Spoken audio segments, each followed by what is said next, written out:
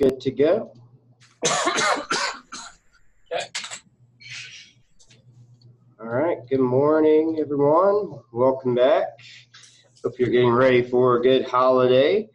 We're going to continue on with pest management here. We're going to go back to where we left off, talking about plant disease. All right. So, what is a disease anyway? Actually, kind of a vague definition here. We look at it just as any abnormal plant growth.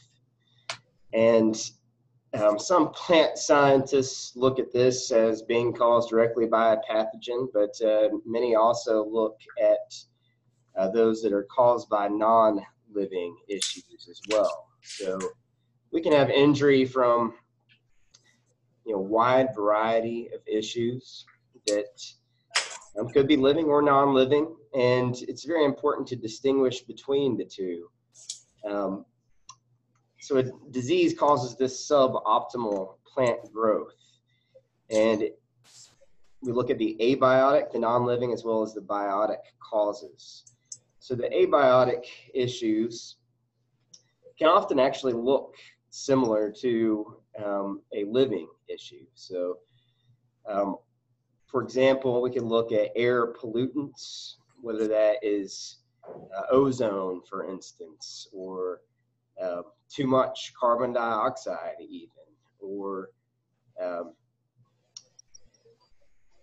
also just pesticide drift. We also look at nutritional deficiencies and toxicities, too little or too much of any of the essential nutrients that can cause an imbalance and appear almost to look like a disease issue as well. Anything also that is just not the optimal conditions for the plant's growth.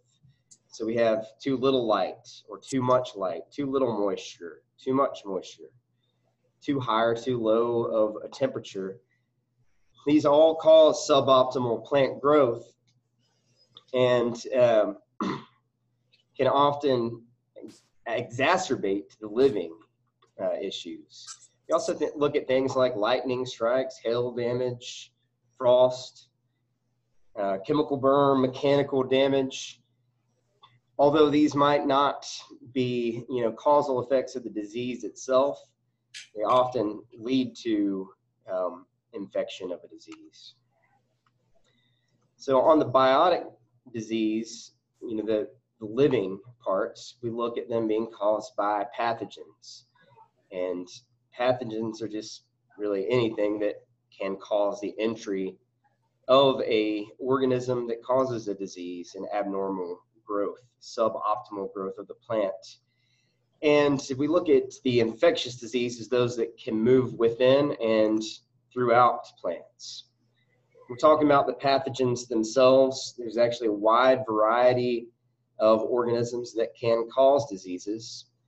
And it's very important to distinguish between what it is causing it. And really where this comes into play is first just the environment. We were talking about the disease triangle last week, or just the factors that contribute to it, the infection of a disease. One of them is just the presence of a pathogen itself.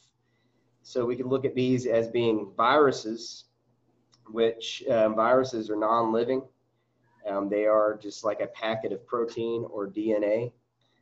We also look at bacteria, different types of plasmas, fungal-like organisms as well as fungi, nematodes, and also parasitic plants causing diseases. And these infect all kinds of different parts of the plant and can cause many issues, ranging from rots in the roots or the fruits to rust, cankers, blights, and wilts.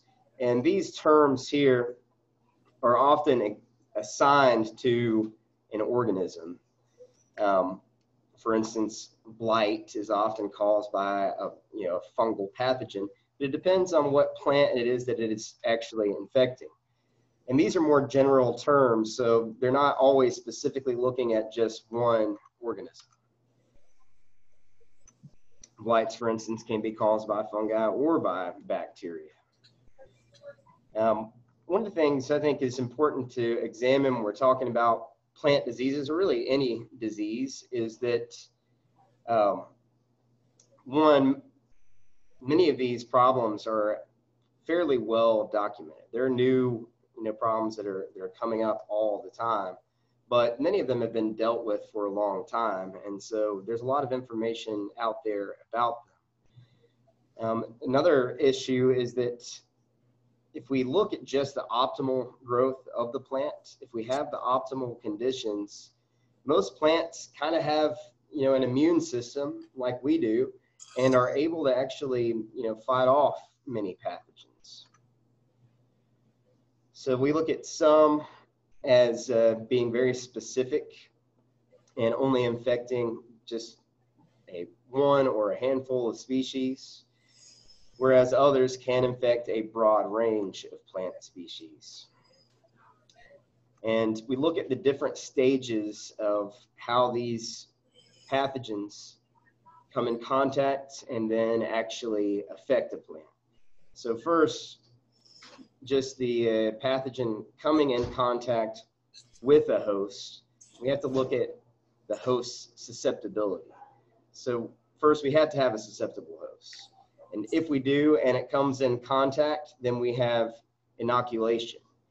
And if anybody's interested in growing like mushrooms, for instance, we look at this, as I think as a good analogy. We intentionally inoculate media with the fungal pathogen in order to get it to grow and to produce.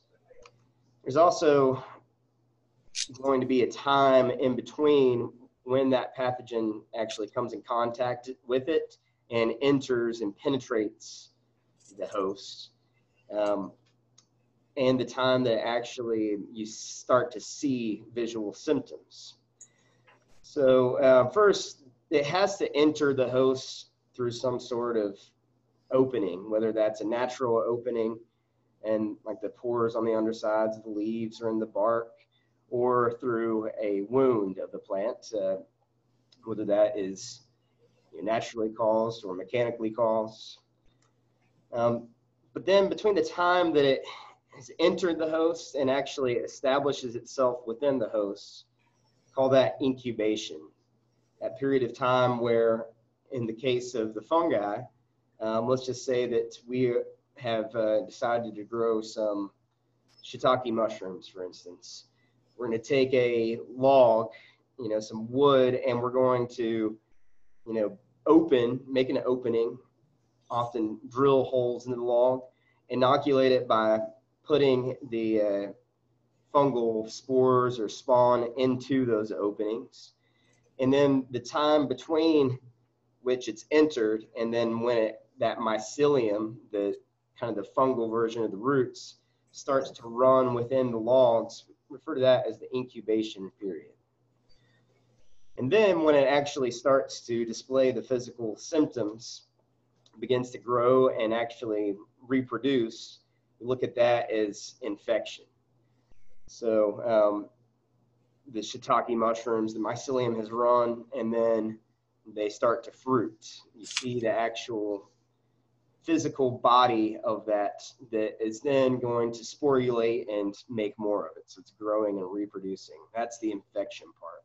So these stages are important just to be able to diagnose what the disease is, but also to be able to find out what is the susceptible part to actually target in order to control the disease. We also look at the ability for that infection to spread within the plant or to other susceptible plants. We refer to that as dissemination, the movement of spores. Of course, they also have to have the correct environment for them to be able to go through these three stages. So here's just an image of looking at kind of this cycle. It starts with the inoculation, the presence of it. It penetrates the plant, it establishes, and this is our period of incubation. Then it begins to grow and reproduce. And then it either spreads or doesn't spread, depending on whether there are more susceptible hosts there. So the primary thing that we look at for controlling diseases is really just preventing them. Again, an ounce of prevention is worth a pound of cure. In some cases, maybe worth a lot more than a pound of cure. So we also need to distinguish between the term sign, which is basically the actual presence of the pathogen that we can observe, whether that is the actual fungal hyphae of the mycelium, presence of spores, or the fruiting bodies of fungi, bacterial streaming, or the cells that are present, versus symptoms, which are basically the plant's reaction to the presence of the organism. And the symptoms we look at as changing as the disease progresses. So some of the signs and symptoms that we look at might include abnormal tissue coloration. So leaves or stems, whatever part of the plant it is, looks different than it's supposed to. And another important thing here is to know exactly what that plant is supposed to look like, down to the variety level. If you say you're growing a new variety of tomato that has pleated fruit, that's a natural characteristic. Although if you weren't aware of that, you might think that it's an abnormal growth. So we look at leaves becoming chlorotic or yellowish, and really we talked about this as well as the purpling, bronzing, and the reddening when we were talking about the nutritional issues with plants. Deficiencies often accompany some sort of tissue coloration. We can also see brown or necrotic growth where it's starting to die, and that's often more caused by diseases. And really these things are important. I mean, they can occur either in abiotic or biotic conditions, but it's important to test the soil or the media to make sure that the nutrients are there. Nitrogen deficient plants, as we mentioned, often start off by being chlorotic, start to turn yellow. If I see a plant starting to turn yellow, my first go-to is, does it have enough nitrogen? We can test that. Whether that chlorosis is in between the veins or in the veins. If it's in between the veins, then that's often a deficiency. Iron deficiency, for instance, you get that intervenal chlorosis. The picture here looking at these corn plants, they start to look purple, and that's often a sign of phosphorus deficiency. So abiotic issues. We could get wilting, and really what wilting could be a cause of too much or not enough water, but it can also be caused by pathogens that are preventing or interfering with the water's uptake and movement through the plant. So we look at several fungi such as verticillium and fusarium that cause wilt, as well as some bacteria as they are colonizing that xylem of the plants, preventing water transport. We also just look at the death of tissue, such as necrotic lesions appearing at any tissue on the plant. But often we look at the leaves mostly for these issues. And it can appear like as a decay of soft succulent tissue, or it could even also cause cankers, sunken or sometimes swollen tissues, and often in woody plants. We also look at defoliation. So as the disease is progressing, the plant can lose all of its leaves, can abort its fruit.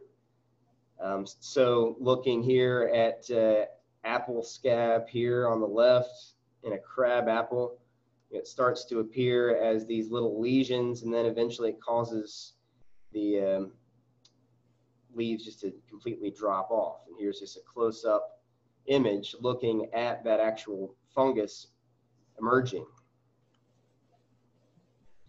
You can also get abnormal growth, whether that's stunting or overgrowth, under or overgrowth, kind of like a cancerous growth in a way.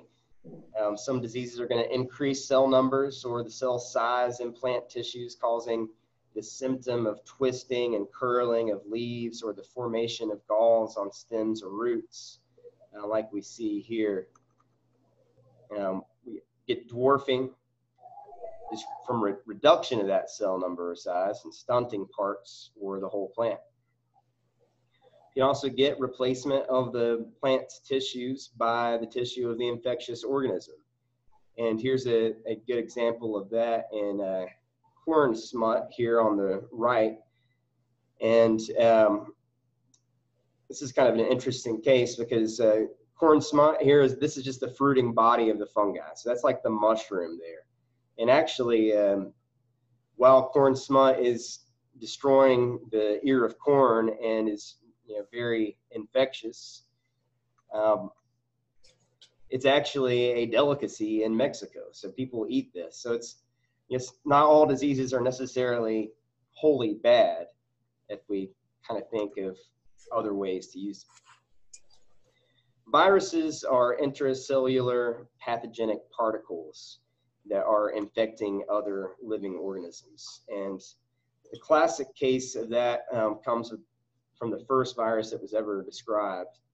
And that was tobacco mosaic virus that basically causes this abnormal like mottling in the leaves of plants that are in that same family as tobacco, like tomatoes and peppers, eggplant, potatoes.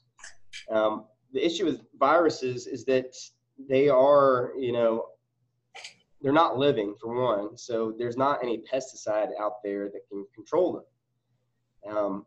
We have to try to prevent them. You can't see virus particles.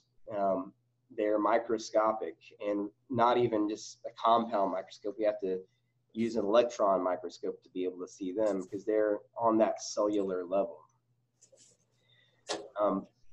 Viruses, though, they do require that there be some sort of wounding for entrance into the plant.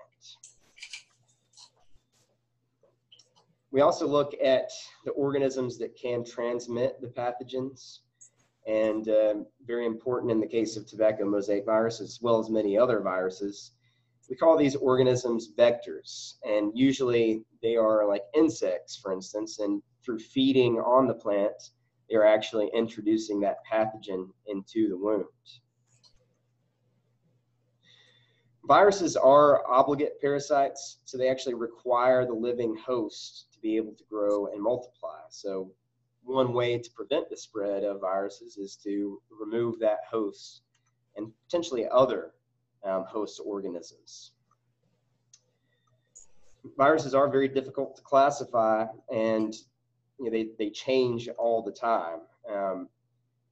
Because they're not living, we don't think of it really as evolution per se, or adaptation, but basically just an alteration of the DNA or the proteins that are in these little cellular packets. If you have an infection of a virus, there's not really anything that you can do. So we look at prevention, such as planting resistant cultivars or just practicing very good sanitation, keeping it clean. Bacteria are also microscopic, but though they are single-celled organisms, they often, when they're actually becoming infectious and causing a plant disease, occurring in large colonies of cells, and they occur in between cells. And there's only two classes of bacteria that are actually known to cause diseases in plants, and those are bacilli and actinomycetes. One of the issues with bacteria is that they multiply at alarming rates as long as they have the suitable environmental conditions. And we generally think of that as being warm and moist.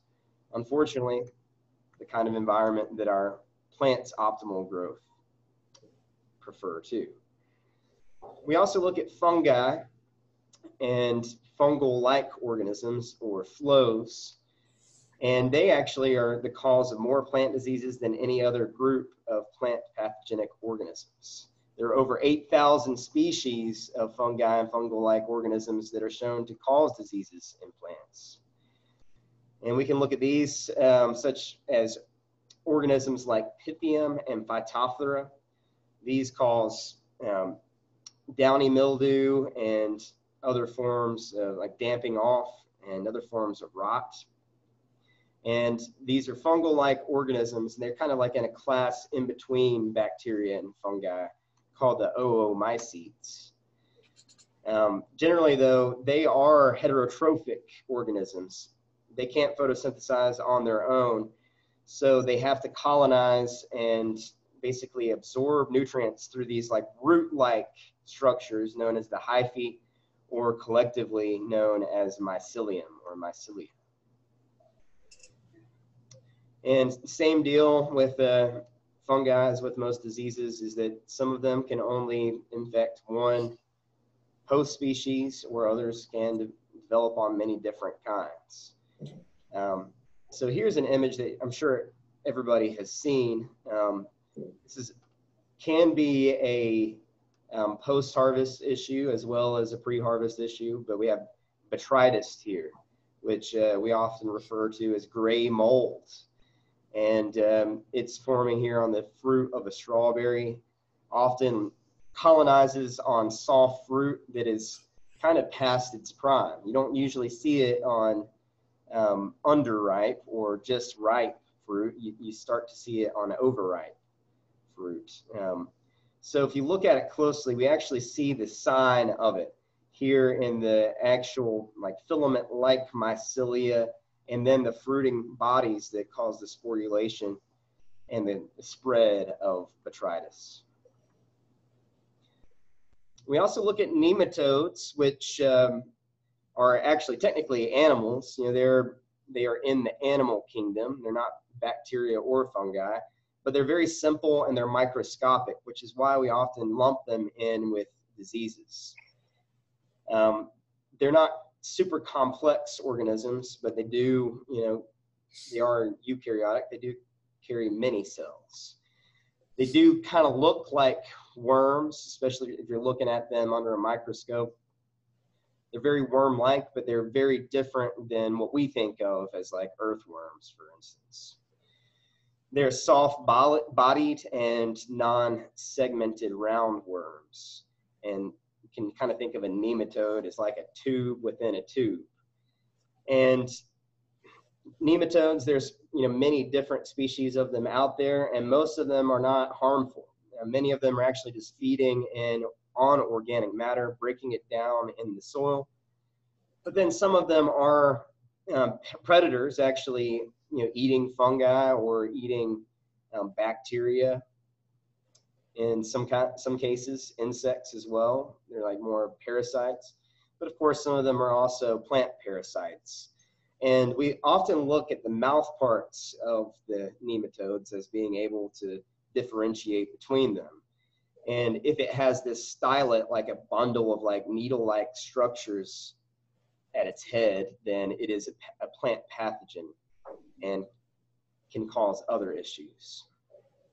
And nematodes are, we think of them often as being underground, but they can also be above ground too. But because they're microscopic, we cannot see them, and they are somewhat difficult to diagnose. So usually for nematodes, we're not looking necessarily at the signs, the actual physical presence of the organism, but we're usually more looking at the symptoms, how the plant reacts to that growth. So one of the ways that happens is through root knot. So we see here in this image a plant that has been infected by nematodes, and it causes this kind of gnarly and knot-like symptom as a result of that nematode's infection of the plant. And they have a great range of hosts and can be very highly damaging. So when we're trying to diagnose a plant disorder, first we have to try to observe and define the problem. So what is the problem that is actually existing there? And first, that starts with knowing what your host is. What is the plant that it is happening to, down to the species and the cultivar level? What is its normal appearance, and how does the appearance that we're trying to diagnose differ from that normal appearance? And we want to look at all the factors. What are our cultural practices, for instance? Have we got the proper optimal conditions, the proper environment for it to grow well? Again, a healthy plant can resist most disease problems. We also want to look at the entire plant community, whether that is, in nature and a natural ecosystem, or in our agro ecosystems in our cropping, looking at in the row as well as throughout the rows in the whole field, and looking at those environmental conditions along with that. So being very observative here, and taking notes, keeping records, looking at the entire plant as well as many plants. And we've got to play detective here and take kind of like a journalistic approach. We're looking for patterns. Is there just one plant affected, or are there many plants affected? Is it restricted just to one plant species or a certain area, or is it multiple species? If it's just a single plant that is affected and it kind of appears randomly, it's often more a living issue rather than a non-living issue. Whereas if it's the whole field that's affected, then it's probably a non-living issue. Too much water, too much light. Is it restricted to a certain area or a single species? If it is, then that can kind of go either way, but looking again at the specificity, is it a particular organism that's only attacking a particular plant? Are the symptoms random, or are there distinct patterns between healthy and affected plants? Looking at the topography in the field, is there like a swell or a sink somewhere where there's less drainage in the soil? That could be an abiotic issue that leads to a biotic issue. Also looking at how the damage has developed over time. Did it just appear suddenly, or was it gradually appearing and spreading? If it appears suddenly, it's often more due to an abiotic cause. If it's gradually spreading, then it's usually more due to a living issue. Has it spread or just stayed in the same location? If it stays, then it's usually not living. If it's spreading, then it's living. So looking at that progressive development and that spread over time can indicate the damage that is caused by both pathogens and insects. So asking questions, gathering information, taking notes on this, and determining the causes of the plant damage will help us to lead to good plant diagnosis and the steps to take. So looking at the cultivar variety and its age, its stage of development and growth. Our cultural practices, have we applied fertilizer or pesticides? Chemical burn can look like a disease issue. We often will get people thinking that they have blight due to just cooler weather. Frost looks a lot like blight. Has it been underwatered or overwatered? What's the history of that site or the stand? How has that damage progressed? Looking for the physical signs of the pathogen or insects and pests. And if you can't figure it out on your own, I mean, there's lots of resources out there on the web, in literature, but you can also use your extension agents. At every county we have these extension agents, and they're generally fairly familiar with the disease problems that affect crops in their areas. So talking to the experts, and if you need to, sending plant samples off for diagnosis to a lab or a clinic, whether that's a state university or a third party, kind of private entity. Try to take pictures too, looking at, how these, issues are progressing. Those can aid your own diagnosis as well as those of others as well. All right, so does anybody have any questions there on pests and pest management? If not, we'll go ahead and we'll just start off here on looking at a production here just for our last few minutes of class. So chapter 16, we're getting into the general considerations for production, harvest, and post-harvest handling, as well as marketing. So most of the, kind of general principles and practices for our crops are fairly similar. We want to look at that, again, that optimal condition of the plants. What do they need in terms of temperature and light and moisture and nutrients? And because there's this group of essential nutrients and groups of plants, our warm season crops all require the same kind of temperatures, right? So they can be similar, but they can also be very different. So before you ever grow a crop, it's very important to analyze the site where you're going to actually be producing that crop. Ideally, we want arable land. We want it to be easily workable, good soil, well-drained soil that has lots of organic matter in it.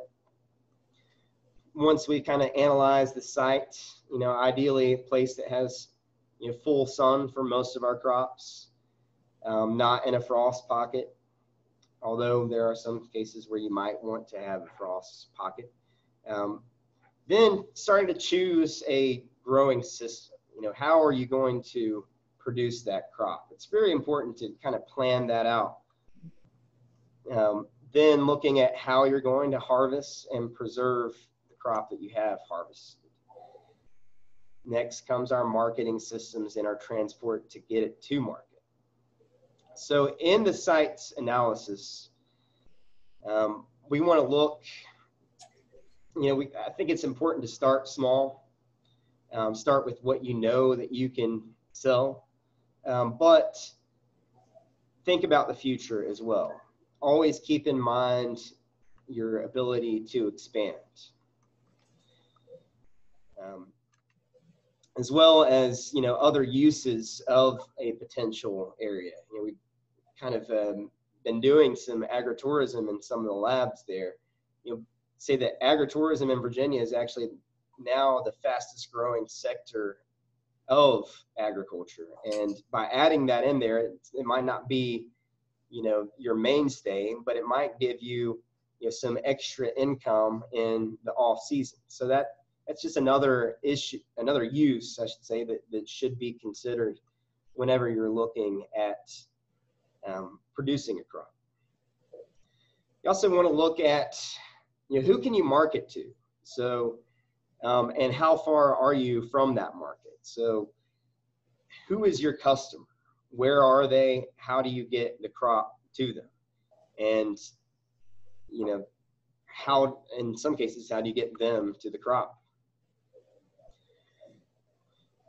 Thinking very generally about, our site analysis, we have to have good water available, of course, throughout the growing season. And we can look at that in terms of natural precipitation or potentially a surface water source, such as, a body of water, a lake, a pond, a stream that we might be able to pump that water from, maybe a well, as well as the municipal sources. And I'll just say, kind of coming from, both perspectives here, when I was producing crops for a living, we kind of rely on a little bit of everything. We look at the natural precipitation, but whenever we can't, we don't have enough natural precipitation, because generally in our mid-Atlantic region here, it's somewhat sporadic. we don't have like a dry season and a wet season like, many agricultural areas do have. So yeah, if you have dry spells, you need to have the ability to get water to it. So we had natural rainfall, and we look at that in terms of a gauge. You're not just looking at the weather report, how much rain has fallen over a general area. You're looking at it in that actual microclimate in the site. So it's important to actually gauge the rainfall as well. I think it's important to actually have like a little weather station on the farm, and kind of look at that throughout time, because, as we know, it comes and goes, right? So we had a kind of a surface / subsurface source as well, in that we had a spring nearby. Issue with the spring though, and we put a pump in our spring and started to pump water to our crops. But if you're exceeding the rate of recharge in that spring, then guess what? Then you can dry it out. We actually had that issue happen several times. So then what do you have? What's the next step? In some cases, we look at the municipal sources. So, we were using county water when we had to, if the spring was dry. Issue with that, different water quality in each of these situations. Quantity and the quality is important. And generally, municipal sources, while they have decent water quality in terms of it's often free of pathogens because it's been sterilized, it also has chlorine and fluoride in it that is often detrimental to most of your crops. Those are, they accumulate in soils in salt form and can lead to salinization of soil, which the other issue is that it just costs money, right? So if you're looking at using irrigation, which can be expensive, but can, be crucial in some cases, what is that type of irrigation system? What is its cost of installation and maintenance? And just know that you have to monitor it. If you're using drip irrigation, for instance, you have to go through there and make sure that the emitters don't get clogged. Looking at the physical features, the lay of the land, topography is important. Ideally, we want relatively flat or level land. All those sloping land can be used as well, and can make different microclimates that can be important to grow particular crops. We think of for our commodities, generally they're grown in areas where it's very flat and it's easy to mechanically harvest them. We might grow it on steeper areas. We might grow things more like perennial crops. We grow tree crops, orchards in places where we don't have flat land. We have steep areas. We might not be able to produce any plant crop, but we might look at growing forage for grazing. Also looking at the runoff of water. Are there areas subject to flooding? Is there water that you can store in sight? Again, look at the microclimates, and often that is linked to the topography. So one of the general things on the microclimate, we just look at the aspect. So whether it's on the north, south, east, or west side of a slope, for instance. On the north side, it's going to be receiving the least amount of sun throughout the season, at least in the northern hemisphere anyway. So it's usually going to retain moisture the longest. I'm sure you've heard that adage that moss grows on the north side of the tree. Well, it doesn't always. It just depends on moisture. But often that moisture is stored longest on the north side. So we look at the warm and cold zones formed through that. The sun rises in the east, so it's not warming up quite as quickly. The south side gets the most exposure throughout the day, so it tends to be the warmest. The west side gets late afternoon sun, so it's often warmer and stays warmer longer than the east side. So microclimate is affected by the topography, but also by changes in elevation. as well as any other geographic or architectural features, walls, buildings, affecting the movement of wind, movement of moisture. Soil type is extremely important because it determines, one, just its ability to hold water, but also the ability to hold nutrients. We can alter the soil to become more productive, and the best way to do that, of course, is through additions of organic matter long term.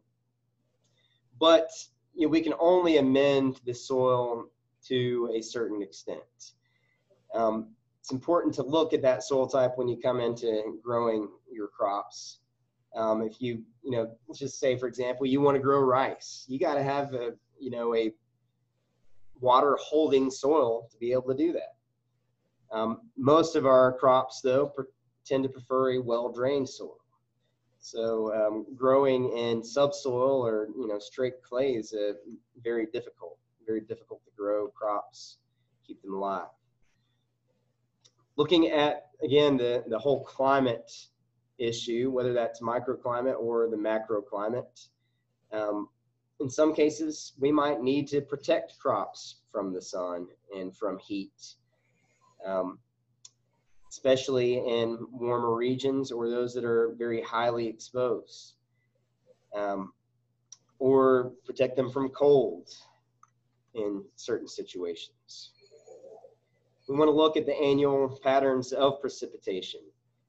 Many of the places where we practice agriculture kind of have some sort of seasonality to that, whether it's a dry spell followed by a wet spell. Also looking at the prevailing wind direction and the potential for storms related to that. Where's that wind coming from? Does that change throughout the seasons? How does that influence our crop growing practices? Do we need to put in a windbreak, for instance, to prevent the wind from damaging crops? Always looking at the possibility of extremes, which of course is hard to predict, but I mean, just looking at the weather records for a place, especially looking at the temperature. What are the lowest lows? What are the highest highs? What are you likely to have to contend with in growing your crop? And what is your crop able to contend with? The biggest initial expense in any kind of agricultural production is just the cost of land itself. And we have the issue that, many of us maybe being, beginning farmers, that access to land. However, I will note that due to the rising age of farmers in Virginia, as well as nationwide, that average age, it basically lends to the fact that there's going to be more land changing hands in the coming generation than perhaps ever before in American history. So it's kind of up to us to figure out how that land is going to be used. There are a lot of organizations out there that are looking at this, and many people that want to keep land in agriculture production. So in some cases, they may be willing to, lease to own, for instance, or maybe even in some cases just give land to people who are willing to work it. So while land costs can be prohibitive to many producers, it doesn't have to be, doesn't have to end there. There's some ways around that. We also look at the availability of labor as a major issue as well. Again, starting small, I think, is important. Keeping it to where you can do it with as minimal labor resources as possible. If land is the largest and the initial expense, then labor generally is the second largest, kind of the biggest operating expense. What do you want to pay yourself, right? That's something important to look at. Are you willing to, sacrifice a second home, say, for the lifestyle of living and working the land? So generally, we say that labor accounts or can account for a third of business costs. And we look at that labor being somewhat seasonal.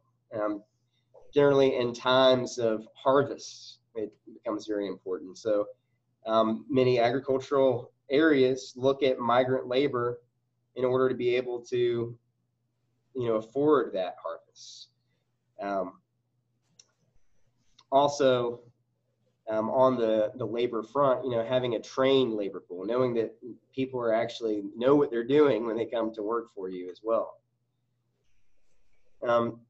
Another issue, and of course the economic front and the social factors associated with that, is just that if we're looking at perennial crops, we might have to grow them for several years before they generate a return on your investment. So how do you operate, your production during the time, when you're waiting for there to be a harvestable crop? Also have to look at transportation and, whether you're like a retail situation or a wholesale situation. Are looking at the retail side, are you selling directly to your customer? Are you having maybe your customer come to you? Or are you going to meet your customer somewhere? Somehow you're going to have to transport your harvestable portion, that crop, to that spot. One of the ways that some growers are at least somewhat alleviating that is through the U-pick situation. So kind of blending that agritourism in there, having people come to you to pick up your actual crop there. So looking at the equipment for transportation, how you're going to move it, also how you're going to get it to the place where it's marketed, whether that's depending on what you have and how perishable your crop is.